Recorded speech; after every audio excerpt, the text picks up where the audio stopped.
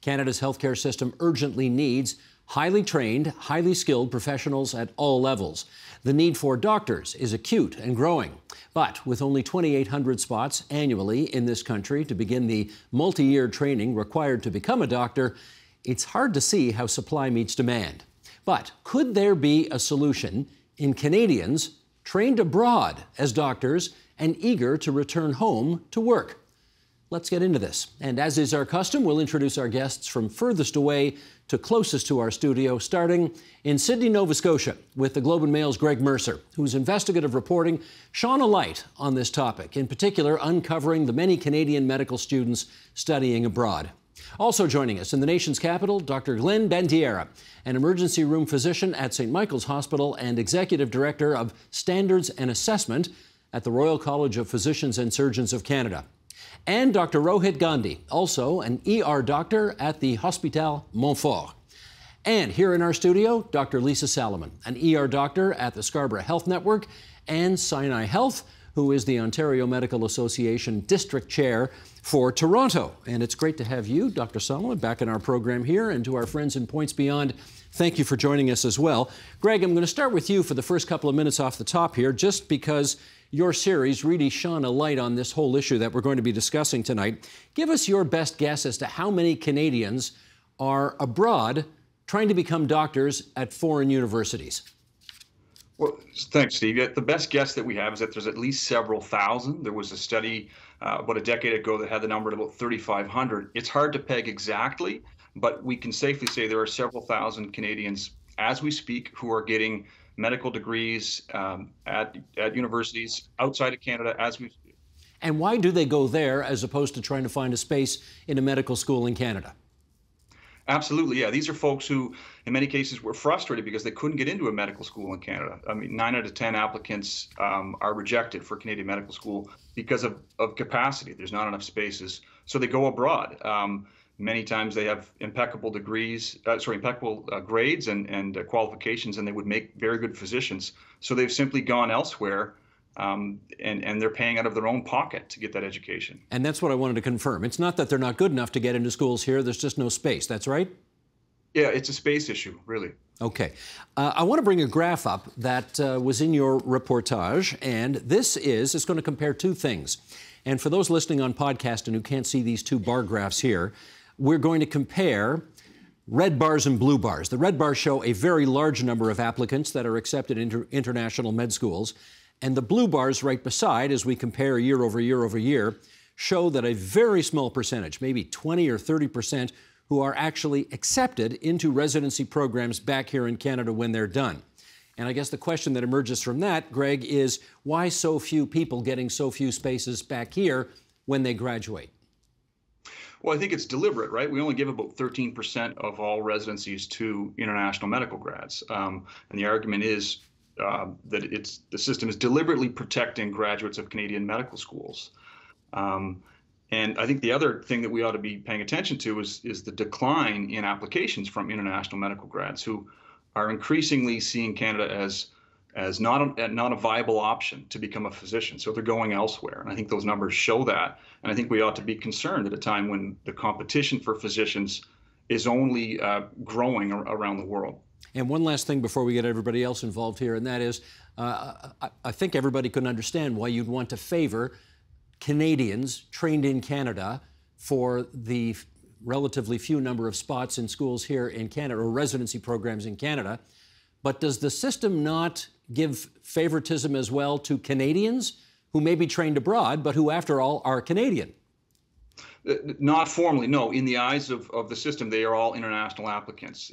The system isn't concerned whether or not they were born in Canada or raised in Canada or whatever. It's the school that they were educated at. That's how they're counted. So, there are a lot of Canadians who would like to come home, who would like to be part of the solution to help with physician shortages in their communities, who are being blocked from doing it because there's so few residencies that are available to them. Gotcha. Okay, Greg, thanks for that background. Let's now get some reports from the front lines here. And this is, of course, a particularly timely conversation. Lisa, I'll start with you. A woman died in in a hospital in Nova Scotia just this past week, waiting and waiting and waiting for treatment, couldn't get in, waiting for care in the ER. You work in 2 different ERs, right, in the Toronto area? What's your firsthand experience of what you're seeing these days? Yeah, I mean, that is horrible what happened out east. I mean, it's devastating, and we could easily see how that could happen. You know, I'm fortunate in the hospitals where I work that we do our best to see patients as quickly as we can, but in doing so, we're using unconventional spaces. So, you know, back a few years ago, pre-COVID, we talked about hallway medicine and ending hallway medicine, and now we have waiting room medicine. You have waiting room medicine? We have waiting room medicine. You treat patients in the waiting room? We treat patients in the waiting room. So our beds are often blocked in the emergency department with admitted patients. That's because there's no space to move them up to the floors. And so in order to be able to see patients, we're often initially assessing them in the waiting room, which, I mean, personally, who likes that, right? The patients don't have the same privacy. As a clinician, I may not be able to do a full physical exam and as much as I would like to do, but which is better, having them wait with no assessment, with no treatment, or being able to see them as quickly as possible? But it's less than optimal, you would agree. Of course, it's less than optimal. But once again, what happened out east, you know, which is devastating, you know, had she been perhaps assessed in the waiting room, you know, maybe things could have been differently. But in many places, they don't do that for various reasons. And I don't blame people for not wanting to do that. So we do the best that we can do. And, you know, people will often complain that we've heard complaints about people saying, well, I was in a broom closet, or I was in a storage room, or I'm in the waiting room. And it's something we have to balance. So it's been very challenging over the last few years, that's for sure. Let's get the view from Eastern Ontario. Dr. Gandhi, what's it like at the Montfort? Yeah, so some very similar stories to Dr. Salamon. I think we're seeing patients in the waiting room. We're overwhelmed, and you know, I know the discussion is largely around physician shortages, which is certainly something we need to highlight, but it's a systemic issue. We're short across the entire human resource spectrum in healthcare, and I think, you know, just looking at the physician shortage is a small piece of the pie. We're really missing all of the ancillary services, the support, the systemic changes that need to happen for us to move away from that waiting room medicine. You know, we have physicians that are just burnt out, not able to practice that one full-time equivalency that you would expect and has happened in the past because of the shortages and the burdens, and the working conditions have been becoming pretty difficult. So I certainly welcome ideas of bringing all of these international graduates to help increase capacity. But until the system changes occur, I think we're going to be in trouble for some time. Dr. Glen Bandiera, what's the view from St. Mike's?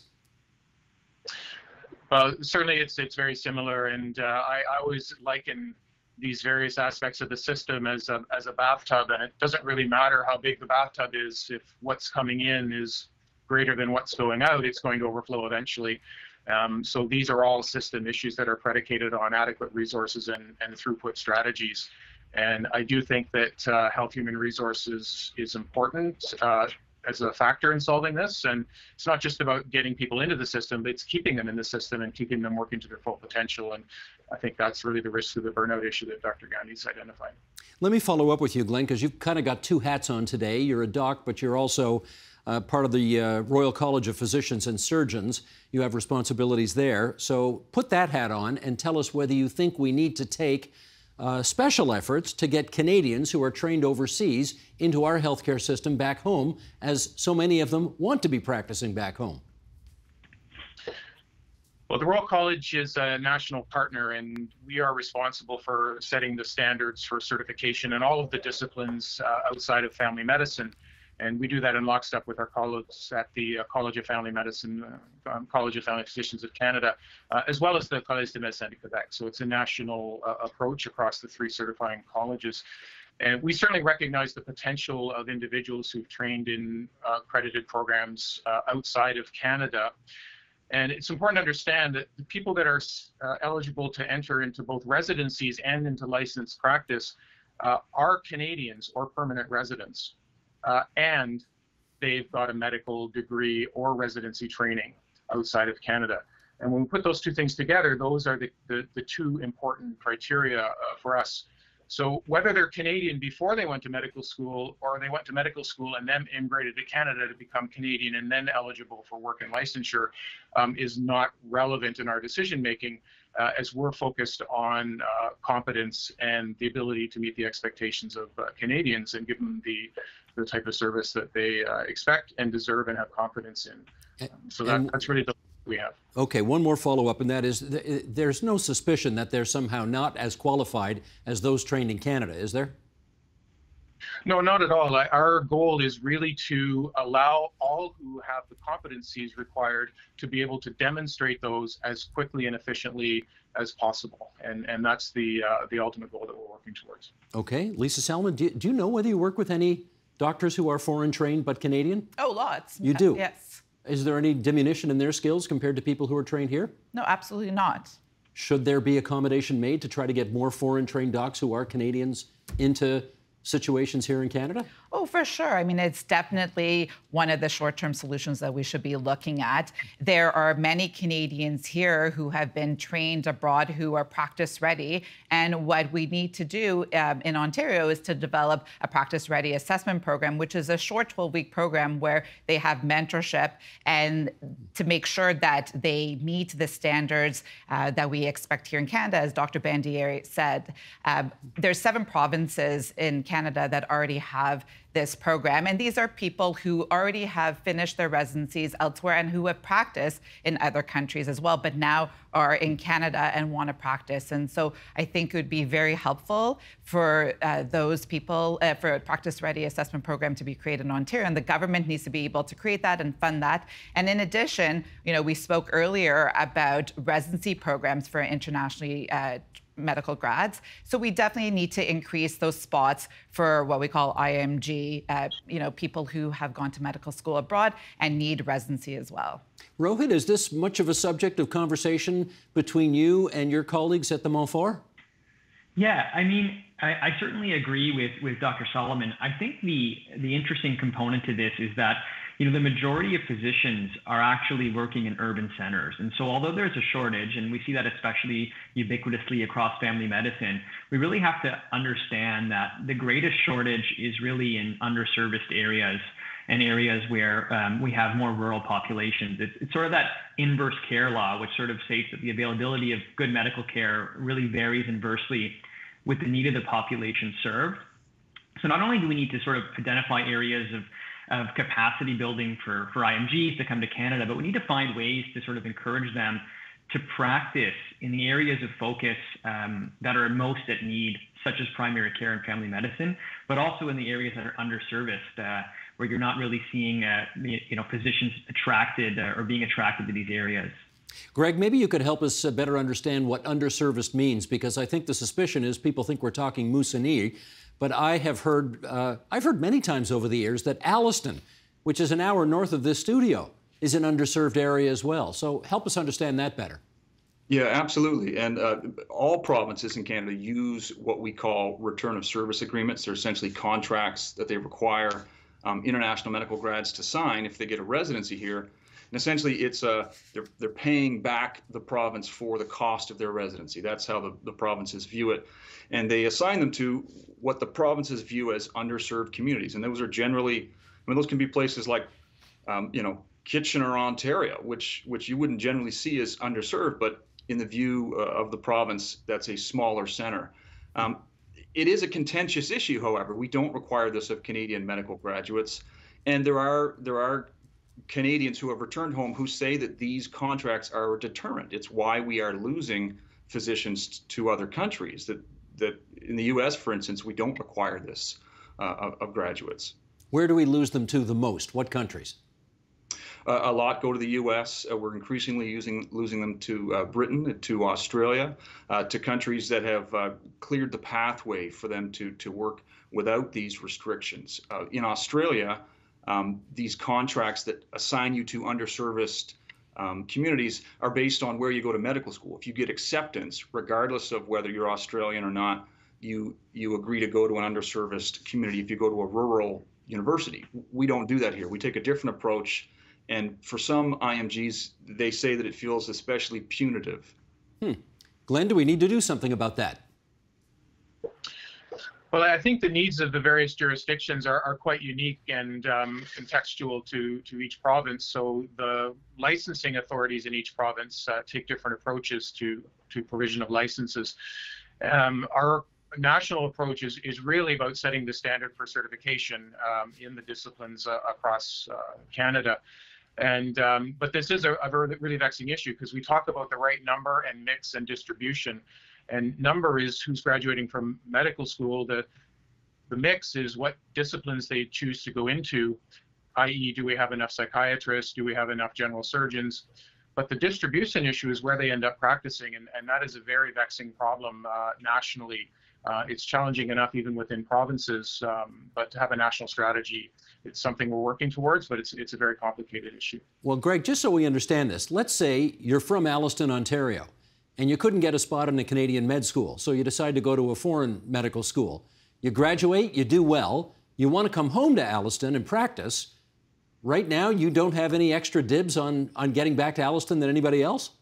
If you're one of the lucky ones to get a residency, if you are internationally educated, you are assigned essentially to an underserved region. So you don't have control in those perhaps first 5 years of your career where you go, and that is a problem for some physicians, and we do have people who default on those agreements. So it causes a lot of stress for those people, and again, they say, why are we not requiring these kind of agreements of people whose education we subsidize? Canadian graduates, we don't ask the same of them. It's only someone who's gone abroad and paid for their own education. And I think we need to ask that question. Dr. Salamon, does that make sense to you? So I don't think that's exactly the way it works from my understanding. So yes, for international medical graduates, when they come here, they have to do what's called a return to service and go to a underserviced area. For how long? For, I believe it's 5 years. Okay. But it's not that they're told they have to go to this one spot in particular. I believe that they have the choice of any or a large amount of underserviced areas. And many, like you said, are fairly close to urban centers and even in urban centers. So for example, a few years ago, if you went just north of the city to Richmond Hill and you were a family doctor, there was an area just east of Bathurst, north of Steeles, that was considered underserviced for family doctors. So it's not necessarily, like you said, really remote rural areas.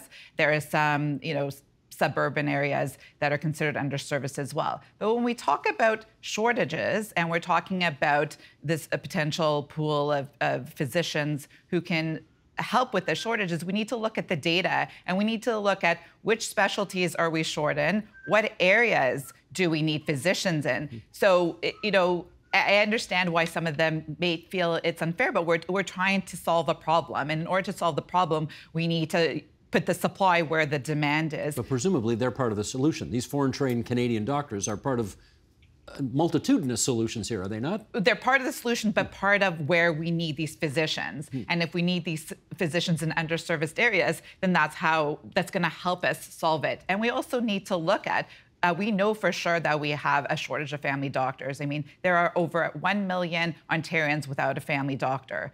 So we need to get more data to see what other specialties that we're short of too. We know we're short of psychiatrists. We know we have a shortage in emergency physicians.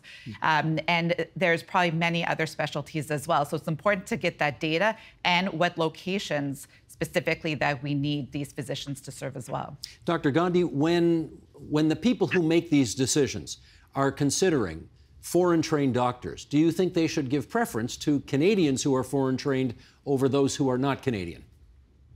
I think at the outset, that does happen. So a lot of the program directors who are in charge of making the decisions, they're looking at several different factors.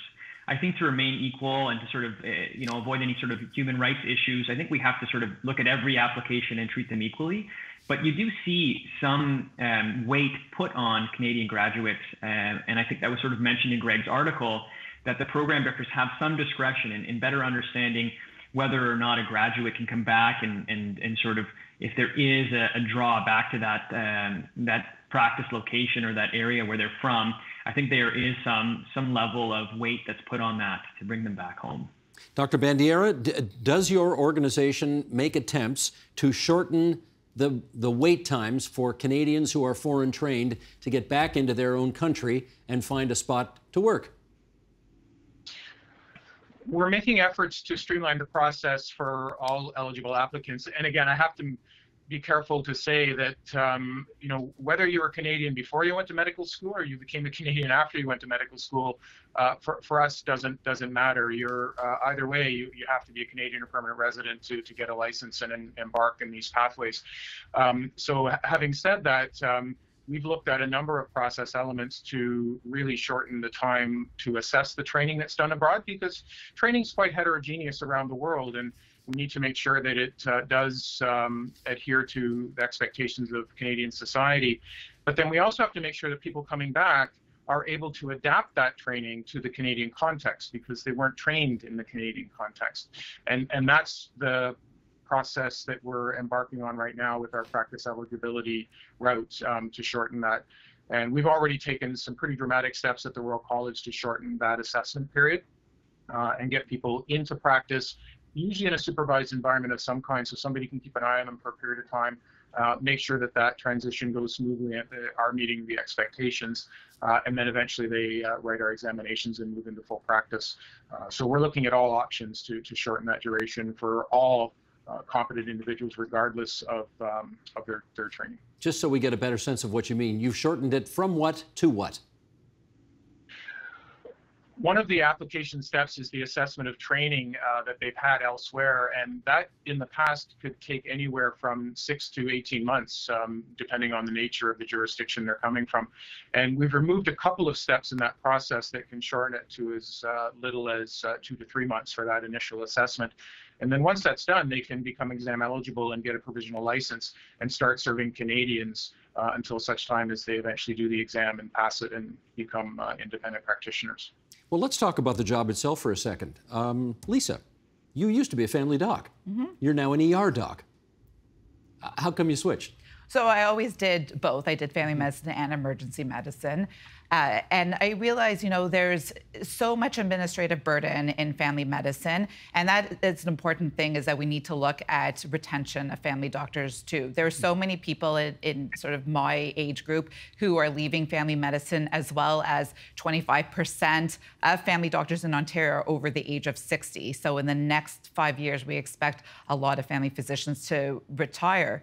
Dr. Tara Kieran did a study of Toronto physicians, and about 450 family physicians responded, and 20% of them said they expect to leave family practice in the next 5 years. So we need to look at what's going on. Why are so many family doctors leaving family medicine? And I want to say, first of all, there's a lot of burnout. Why is this? There's a lot of administrative burden. People are spending 10 hours a week doing paperwork. Doctors. Don't they have people do that for them? No, and that's what we're asking for. So we went into medicine to treat patients. We went into medicine to be doctors. And many of us feel that we're essentially doing secretarial work, making referrals. There's so much what we call electronic medical record bloat, spending so much time in front of the computer, following up on results, getting all sorts of reports, filling out forms. You say computer. I know doctors who still use fax machines. Never mind computers, right? This is still a thing. Yes, for sure, for sure. So definitely what we need is, we've been advocating for teams. So every Ontarian having a team of providers working together with their family doctor, all linked on the same electronic medical record, so that everybody can work to their full scope. Having social workers available, dietitians, physiotherapists, pharmacists, and that way physicians can do what they do best, and that is being a doctor. It would also be nice to have scribes, physician assistants, people to be able to do a lot of the paperwork that we don't necessarily need to do. And we've really been advocating for the government for funding for that, and I think that would really help. First of all, to people to go into family medicine, and also to stay in family medicine. And I think that those things are some of the solutions. Rohit Gandhi, can I get you to build on that answer? I mean, the real interesting part of this is that there was 115 spots that went unmatched in 2022. And the large majority of them were family medicine. So we talk about increasing capacity, especially for IMGs, international graduates. But there was 115 spots that just went unmatched. And we really have to think why. And I think, to Dr. Salomon's point, we have to find ways to get people into family medicine and to think about why that career can be better supported, so we can attract more people into a field that we really need. And that's a large number. Okay, Greg Mercer, let's, in our last 5 minutes, get you back in here. I know that when reporters do big takeout series, as you just did, you're kind of loath to make recommendations at the end of it. Your job is to lay the facts out there, and the decision makers take from it what they will. But I presume you came away with some ideas of some conclusions that would be useful in this case. You want to share some ideas with us? Yeah, certainly. I would say that step one would be increasing the number of residencies for international medical graduates. It is certainly more cost-effective and much faster of a method to add physicians into the system than expanding domestic Canadian medical school seats. And I think we're seeing some provinces beginning to recognize that. Nova Scotia, Newfoundland, and Labrador have in recent months made announcements that they're adding more residencies specifically for IMGs, people who are educated abroad. Let other countries bear the cost of educating these folks, and then when they're ready, they come here. It's a faster, cheaper way to add qualified doctors into our system. Okay, and would you, at the same, incidentally, IMGs, we keep talking IMGs, International Medical Grads, just for the acronym there. In terms of increasing residencies, do you believe that there is a need to favor Canadians for those spots over those who are not Canadian? Well, I think it is being done informally. I think that the point was made earlier, that the residency coordinators might look for someone who is from the community or from the province, who has roots there and is more likely to be retained as a physician. But certainly you hear that argument from Canadians abroad who say, we are treated no different when it comes to being able to compete for residencies as someone from anywhere else, right? They would like to have extra avenues open to them. Okay, Dr. Bandiera, if increased residencies is part of the solution to this problem, whose job is it to make that happen? Well, another previous role I had was as the postgraduate dean at the University of Toronto, so I live this reality as well. The training positions are funded by the provincial ministries of health, and they determine the number of spots and how they're allocated across both disciplines and the applicant populations.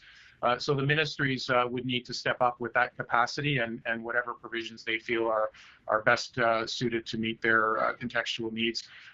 There are capacity issues within schools. Even if there was funding, there would still be some bottlenecks in terms of training, because as people have alluded to, people are pretty stretched and pretty thin, and we need people to train individuals when they do come. So the funding is for sure the biggest issue, and the second is training capacity. I think there's opportunities for sure there. Okay, well, the Minister of Health, if she were here, would say, we're already spending $70 billion a year on health care for people in Ontario. How much more would you like us to spend in order to increase the number of residency positions available?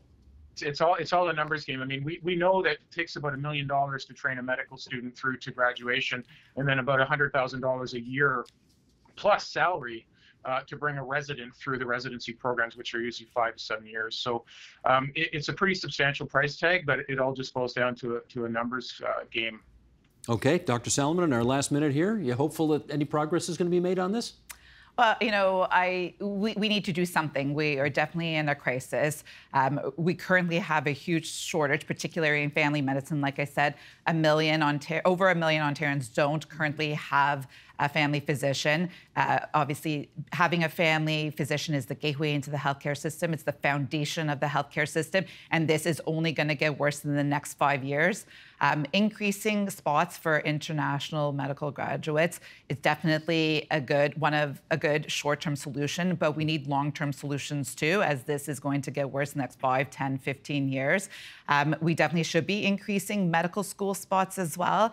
And it's really unfortunate that we're sending people born in Canada to other schools in other countries to get trained and then say, okay, let's bring them back. I mean, it's kind of un-Canadian, don't you think? And they're spending 3 to 4 times the amount of money to go abroad and coming back here with having huge debts. They are, those doctors themselves, yeah. Yes, and so I would say we need to look at short-term solutions. This is part of the short-term solution, but also long-term solutions, which would also include increasing medical school spots in Canada. Gotcha. Mr. Director, can I have a 4-shot, please, so I can thank all of our guests, starting here in the studio with Dr. Lisa Salamon, Scarborough Health Network, and Sinai Health. In the top right corner, Greg Mercer, whose work is available on the Globe website. Really good investigative reporting by Greg Mercer. In the bottom left-hand corner, Dr. Rohit Gandhi, the ER doctor at the Hôpital Montfort in Eastern Ontario. And in the bottom right-hand corner, Dr. Glen Bandiera, St. Mike's, downtown Toronto. Thank you so much, everybody, for appearing on the agenda tonight. We're grateful for your time. Thanks, Steve. Thanks, Steve. Thanks, Mike. The Agenda with Steve Paikin is made possible through generous philanthropic contributions from viewers like you.